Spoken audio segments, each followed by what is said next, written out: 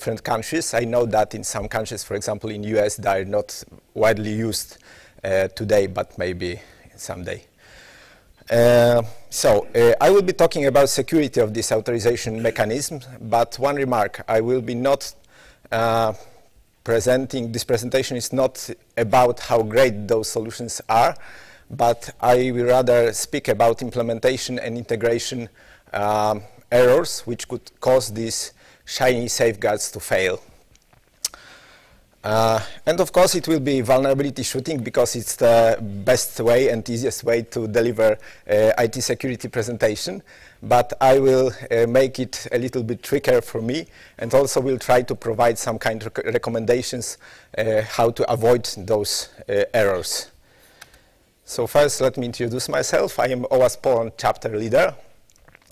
And I am also a managing partner at Securing, a Polish company providing penetration testing and application security consultancy.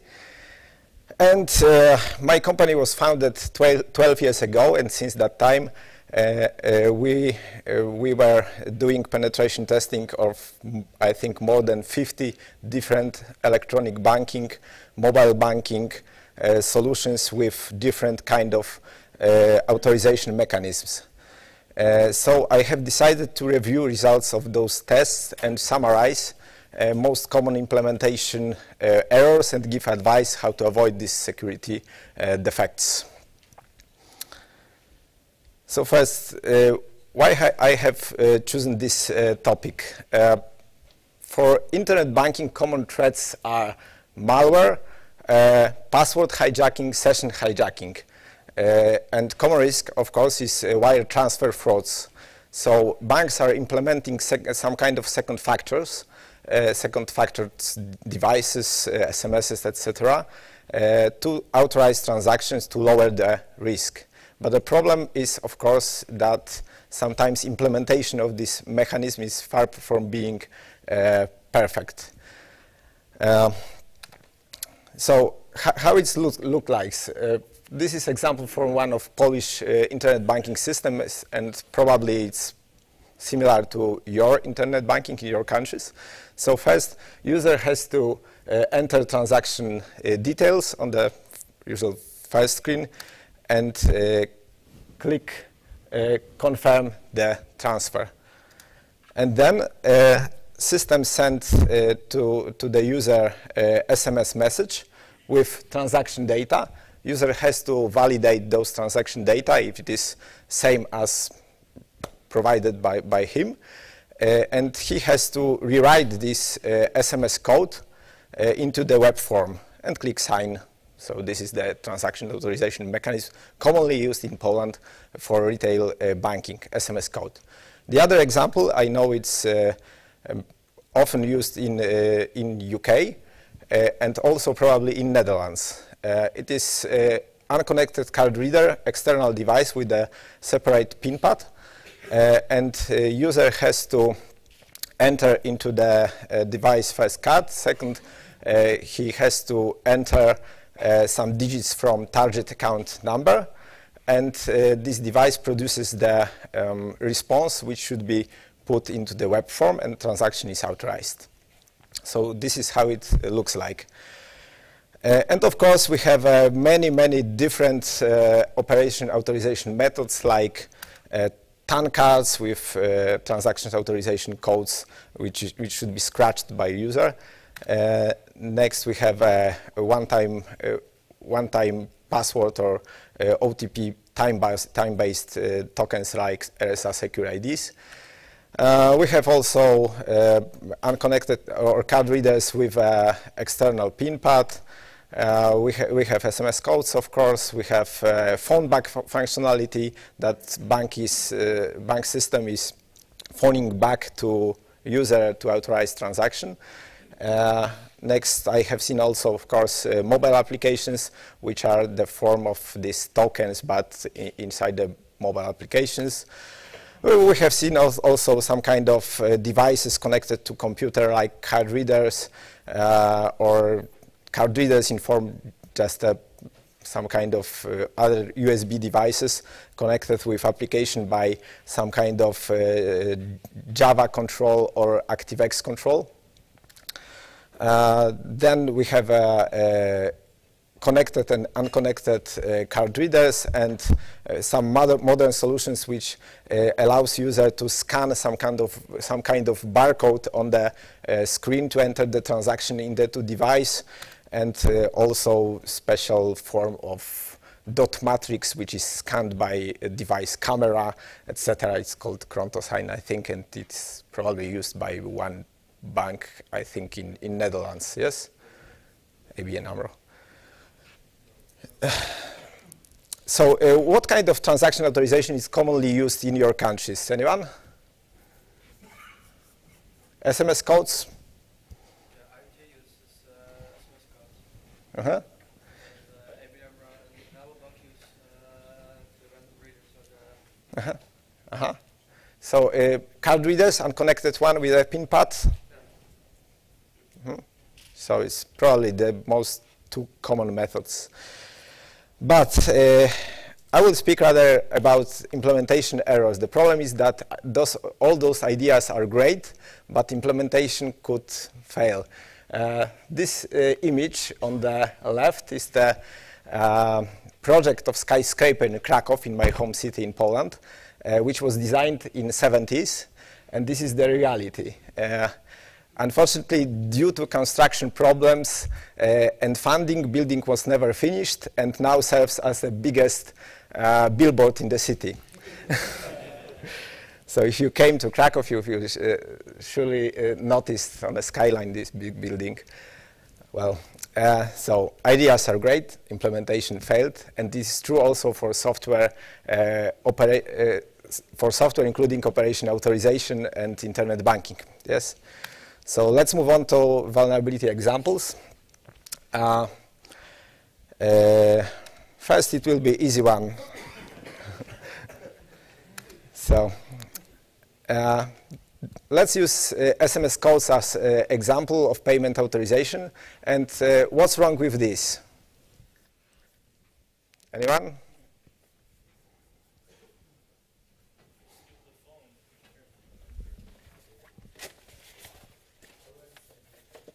I have some rewards. So let's think, what's wrong with this? Leading question, what if malware will change recipient's account? The amount is not in the code, so you can't verify it based on the code. Exactly. Reward for you. This is a small board game called Cryptos, so it has to be something with cryptography probably. Unfortunately, I only bring two of them. So. Yes.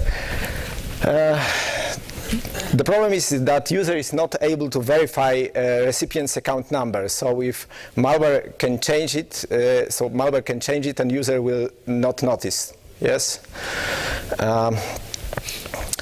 And unfortunately, also solution like one-time password time-based like Secure ID is not best choice for transaction authorization because user is not able to validate the transaction because the device is not providing the transaction details. Yes, but it's still commonly used not only as authentication device but also as an authorization device. So vulnerability is just the user don't know actually what he's signing, and good practice is that transaction authorization methods should allow user to verify significant transaction data, such as target account and amount. So let's move on to the second example from my practice. Let's consider the application which is using again SMS codes for transaction authorization, and this application also allows users to change their phone number. So on the first form, user has to enter a new phone number and confirm this new phone number to not be mistaken. And on the second screen, user has to enter authorization code, send to new number. Unfortunately, this is the real one from real application. So, example just of bad thinking, yes, about or not thinking about security. I hope I should not explain what is wrong with this. Yeah. The Dutch banks have a mitigation factor that's really bad for privacy.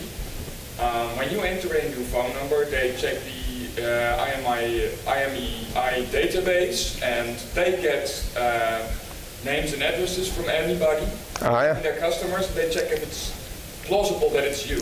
Huh. So if it's registered to a different person, or if it's been registered less than 24 hours Yeah. before, or anything that could indicate it could be a fraudulent transaction, that's what they do. So it's Yeah, it could be a clash between security and privacy in this case, but probably you have accepted terms and conditions. do this. Yeah. Yeah, that's the problem.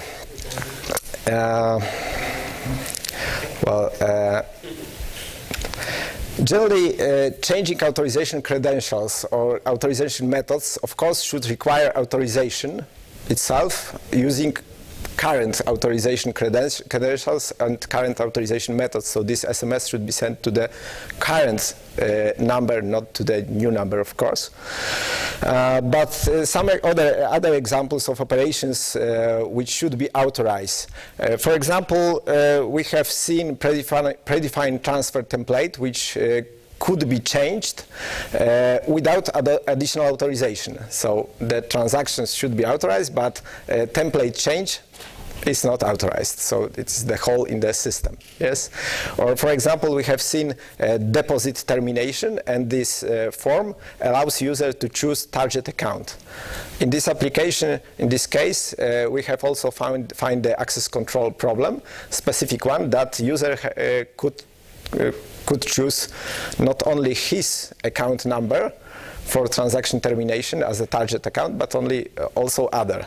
So this method, without additional transaction authorization, could be used to do fraud using malware. Yes, to bypass whole system.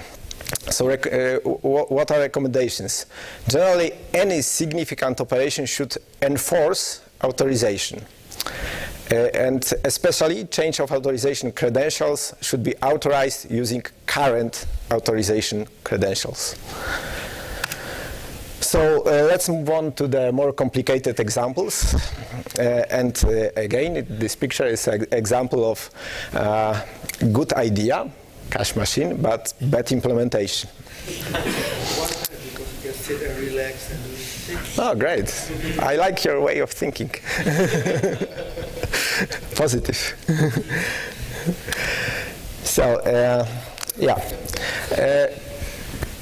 again, internet banking application, user enters transaction data, and transaction data is being sent to the server using post methods, just common one. So what we have here, we have a recipient account number, yeah, this big one. We have amount, and we have currency and transaction title. Yes, this is step one form when the user enters and sends transaction data.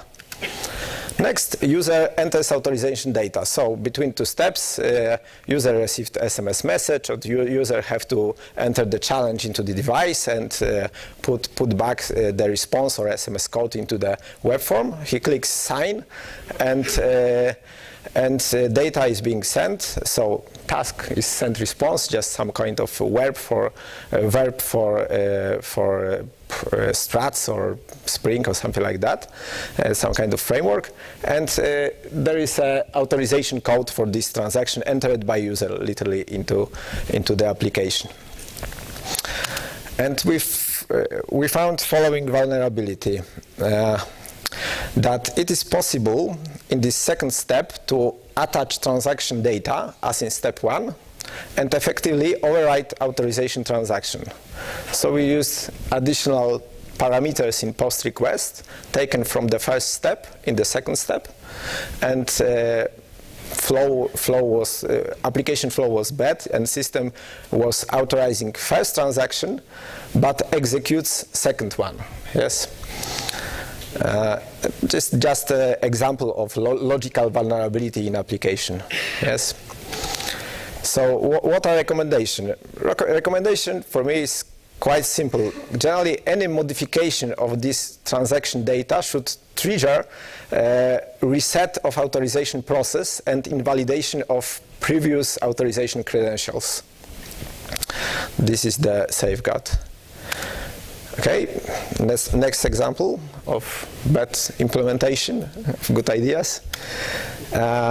Let's consider following transaction signing flow using SMS codes, because this is most common example for me. So user is, we have here some kind of protocol between user, server, and phone. Yes. So far, at first step, user enters transaction data, but server responds with some kind of text, which is data to sign, and this response is transaction data encoded in the form of string, plus some kind of challenge added to this response. And at this stage, user is seeing a confirmation page with transaction data, and she can check if entered data are okay, and decide if she wants to authorize these transactions. And she clicks OK. If so, server sends her SMS code. Yes. And user enters this SMS code into the web form, and JavaScript signs this transaction using, in this case, SHA-1 from this text, this challenge sent by server, and SMS code. Server can verify this signature and sends confirmation that everything went okay. Yes? Hope it's understood. So how we try to attack this process?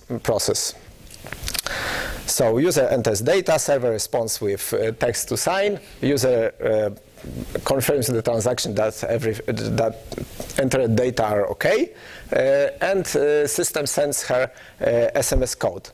So we tried to, at this step, when user has to enter SMS code, there was a small time window when we could reply first code and effectively override the transaction details.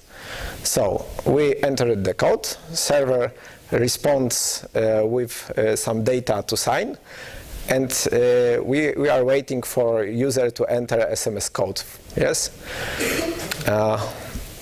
User enters SMS code, and malware or attacker should just count SHA-1 from this new text and with old SMS code. And everything went okay, and transaction was confirmed. So this kind of errors are unfortunately quite common because of implementation errors and because of bad programming. So again, any modification of transaction data should trigger a restart or reset of whole authorization process, and application also should control flow, should control which transaction state transitions are allowed. So in this case, we should be not allowed to go from this step when user enters SMS code back to step 1. Yes, it could be controlled, but sometimes it's not. So another example of bad implementation. Previous examples were vulnerabilities which could be used by malware, but we actually haven't any evidence that such as problem are used actively by malware. But next examples are real case malware scenarios which abuse transaction authorization mechanisms and bypassed it. So first one. It was quite specific system because user was authorize or authenticated rather using static password, yes, password, and challenge response token, external device with a PIN pad. And for authentication, user has to enter this ID, which is a challenge sent by server, into the device, and enter the response from device into the web form, just for login, yeah, for authentication. And unfortunately, exactly same method, entering the challenge from application into the device and response back, was used to authorize transfers. So, any idea what malware did? Excuse me? Exactly. Reward for you. So, what malware did is that malware needs two responses for given IDs for given challenges. So first response is from this form and is used by malware to authenticate authenticate malware in the internet banking. And at this step, malware shows wrong authentication error and tricks user to enter another response. And this another response is effectively used to do the transfer, money transfer from bank account. So what I could recommend. First, transaction authorization method should allow user to verify transaction data. This method is not allowing user to verify any transaction data, it's just the numbers. Second, I think that different methods should be used for user authentication and transaction authorization because user have to recognize what he's doing. Or at least user should be able to easily distinguish between the authentication and authorization, what he's doing. Yes. And last example, again, malware and bad implementation. It is a little bit more complicated. So in this system, in this very system, for user authorization and for transaction authentication was used an external card reader, but connected to the computer and without the keypad, because it's the cheapest one probably. Yes. User has to for login or for authentication. User has to insert his card into the device and authorize the operation using PIN entered into the ActiveX control. So user is logged in. And next, when operation is authorized, user again has to enter PIN into ActiveX control. Yes. And also at this step we can see other quite common error in ActiveX control, that here we have ActiveX control, but in ActiveX we don't have an opportunity to easily see transaction details. It is in Polish, but this small triangle rozwin means unwrap the transaction details, so it's bad UX also. Yeah, and do you have any idea how malware can be used in this case to create fraud transfer without user knowledge? I don't have a reward, so I will tell myself. Yeah.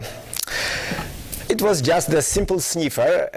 I think this functionality was implemented using TINBA malware, TINBA family, and it was just from technical perspective, it was just simple sniffer which sniffs user PIN and automate logon plus transfer, but in real life it was rather external operator which used some kind of monitoring to check if user is not doing anything and went for lunch, for example, leaving the card inside the reader, and then he used some kind of remote desktop implemented in this TINBA malware to log into the computer and to use the sniffed PIN first to enter the banking system to authenticate user, and next to do any kind of transactions. Simple. Simple but beautiful. And very effective in this case, because we have this system is unfortunately quite commonly used in Polish banks for commercial institutions, and there was last year a big malware campaign against this kind of transaction authorization. So recommendations. Recommendation is quite simple. Authorization process should just require user's physical intervention. For example, entering PIN, yes, pressing some kind of button. So generally, this device is not good for transaction authorization. The better choice would be external PIN pad or devices like FIDO used by Google. Yeah, as a Google key, I think it's named. Yes, when user has to press this button to do anything, physically press something. Yes.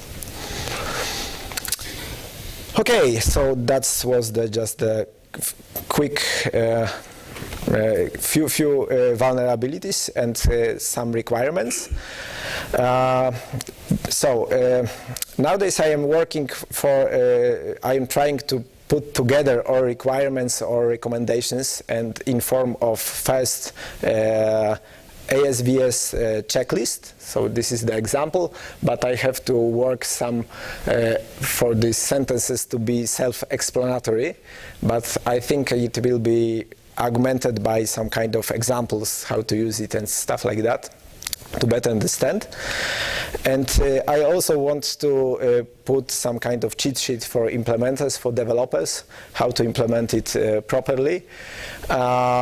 Maybe in the future some kind of examples for testing guide or code review guide. And of course, if any of you can help, any help is appreciated. And if you are interested in this topic, let me know. Leave me your visit card, business card, and I will send you, I think, in 2 or 3 weeks, a beta version of this cheat sheet for review. Okay. So we have some time left, so I have one extra.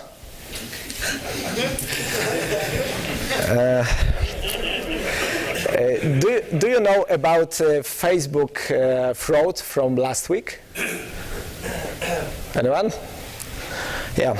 The problem was that Facebook is implementing successfully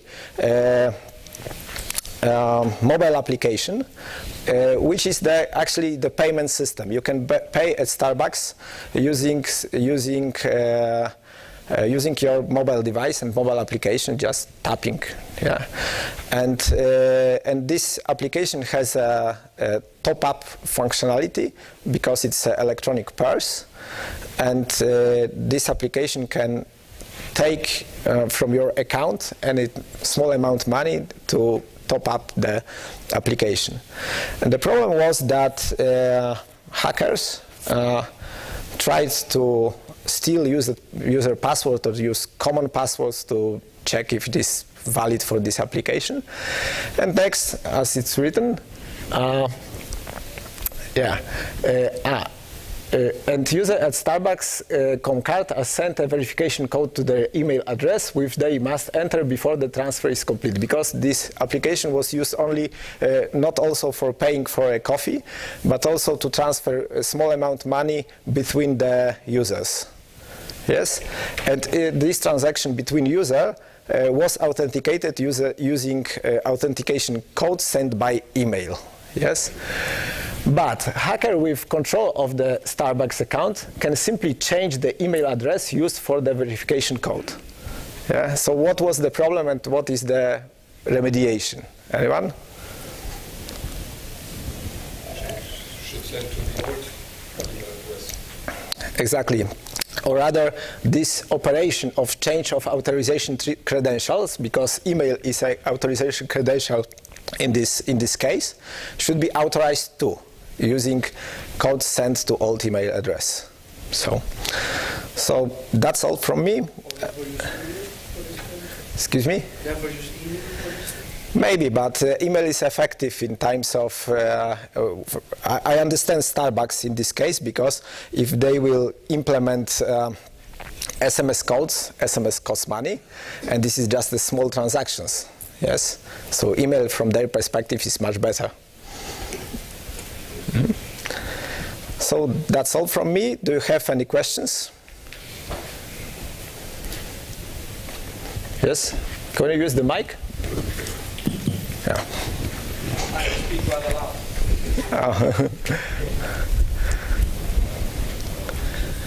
Thank you. You have talked a lot about authorization. How about authentication? Some banks, if there is strong authentication, actually don't use strong authorization.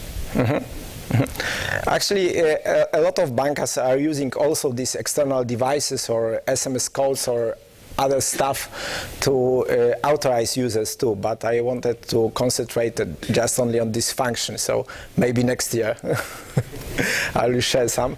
Because, for example, in Poland, common method to authorize a user is to use login and so-called masked password. I hate this mechanism because you have to choose 5, 7, 8, and 12th letter from your password. So what users are doing? Right? Yeah, exactly. It's just the example of bad user experience. Anyone? If you don't have questions, then thank you, and contact me on Twitter or email if you want to help with this small project or you want to receive a beta version of checklist cheat sheet. Okay, thanks.